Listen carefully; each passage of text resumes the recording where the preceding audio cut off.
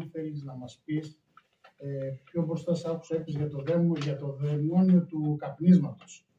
Επειδή δυστυχώς στο μαγαζί μου έρχονται πάρα πολλά παιδιά απέναντι από το Λύκειο και μου ζητάνε είτε τσιγάρα είτε καπνό, βέβαια δεν πουλάω τέτοια. Απλώς βλέπω καθημερινά τη νεολαία μας, τους γονείς τι να πούν στα παιδιά, γιατί θα σε ακούσουν αρκετός κόσμος που τα παιδιά τους καπνίζουν.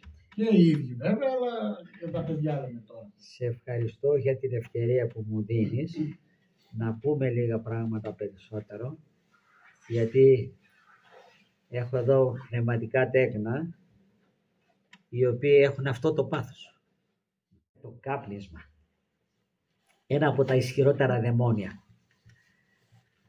Αλλά θα ήθελα πρώτα να σας πω ότι μην έχει κάποιος την ψευδαίσθηση ότι ξέρεις εγώ θα ξεγελάσω τον Χριστό. Το Χριστούλε, έχω τόσα άλλα καλά. Ας έχω και αυτό εδώ. Δεν πειράζει. Είναι ψευδαίσθηση. Δεν μπορείς, Κύριε, να σωθείς κρατώντας το τσιγάρο στο στόμα.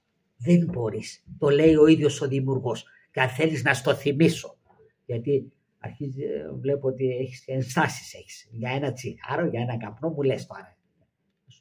Στο αποδείξω. Το λέει ο ίδιος ο Χριστός. Δεν λέει ότι το σώμα σας το έδωσα και είναι ναός του Πνεύματος του Αγίου. Και όποιος φθείρει αυτό το σώμα δεν κάνει μαζί μου. Το λέει ή δεν το λέει. Και αφού το λέει εσύ πώς πας να μου βρεις δικαιολογίες. Ξέρεις εγώ, έχω άλλα, έχω καλά, έχω... Τίποτα δεν έχεις. Όταν δηλητηριάζεται ο άνθρωπος από ένα μέρος, είναι δηλητηριασμένος από όλα. Και δεν μπορεί να σωθεί. Το λέει ο Χριστός μου. Και θα πουλήσεις, άνθρωπέ μου, την ψυχή σου, την αιώνια ζωή για ένα καπνό, για ένα χόρτο.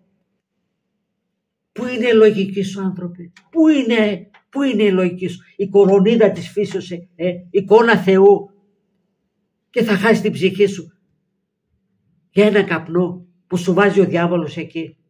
Και δεν ζητάς από το Θεό να σε απαλλάξει, γιατί μόνος σου δεν μπορείς. Χτυπήσου κάτω όσο θέλεις, δεν μπορείς μόνος σου. Εκτός και αν σε αφήσει αυτό. Θυμάμαι, είχα ένα γνωστό μου. Είχα καιρό να πω το βλέπω ξαφνικά με ένα κουμπί στο λαιμό. Το πατούσε και μιλούσε. Μου λέει, να σου πω κάτι. Λέω, σ' ακούω. Το κόψα, μου λέει. Δεν το κόψες, του λέω, σ' άφησε. Δεν σε χρειάζεται τώρα. Την είχε κάνει τη δουλειά. Του είχαν βγάλει το λαρίκι. Μα δεν είναι και κάτι άγνωστο. Ξέρουν όλοι οι άνθρωποι ότι οι περισσότεροι θάνατοι δημιουργούνται από το καπνίσμα. Το καρκίνο, του καπνίσματος. Και δεν είναι και το φοβερότερο, σας το λένε και οι ίδιοι που το πουλάνε. Δεν σου λένε σε σκοτώνω, ψυχρό. Πού είναι το μυαλό σου, άνθρωπε? Να σε προειδοποιεί κάποιος ότι σε σκοτώνω, ορίστε, σε δηλητηριάζω. Και θα με πληρώσει και από πάνω. Λίγο φιλότιμο να είχες, λίγο.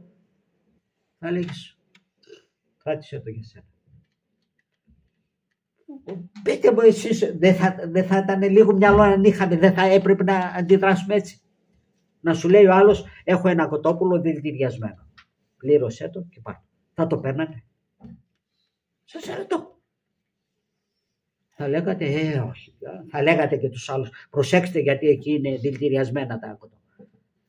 Μα εδώ σας το λέει κάθε μέρα, με μεγάλα γράμματα, με μαύρα γράμματα, έχει και κάτι σχήματα, έχει αυτά εκεί.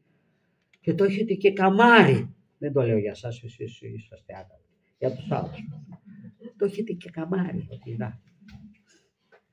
Άμα είναι και κανένας δύο, το βγάζει και έξω. Εκεί. Φοβερό, δε. Αυτή δεν είναι κατάντια. Μπορεί να λεγόμαστε άνθρωποι, γιατί άνθρωπος σημαίνει άνω θρήσκο. Κοιτάζω ψηλά στο Θεό. Άνω θρήσκο. Να γίνω κατά χάρη Θεός. Αυτό σημαίνει άνθρωπος. Και εμείς κατηδήσαμε, δεν θέλω να προσβάλλω τα ζώα και να μείνανε όπως τα έχει κάνει ο Θεός. Εμείς κοντεύουμε να ξεπεράσουμε και τα δαιμόνια. Διότι τα δαιμόνια δεν κάνουνε, δεν καπνίζουν τα δαιμόνια, όπως ξέρετε. Ούτε και κάνουν αμαρτίες τις οποίες τις κάνουμε εμείς. Έχετε ακούσει κανένα δαιμόνιο να έχει σκοτώσει το παιδί του? Τίποτα. Εμείς οι Ορθόδοξοι σκοτώνουμε τα παιδιά μας. 400.000 παιδιά σκοτώνουμε κάθε χρόνο. Τι φλανά έχει ο Ηρώδης. Ο Ηρώδης κοντά σε εμάς είναι Άγιος. Εκείνος μόνο 14.000 σκότωσε. Εμείς κάθε χρόνο 400.000. Αλίμονο όμως.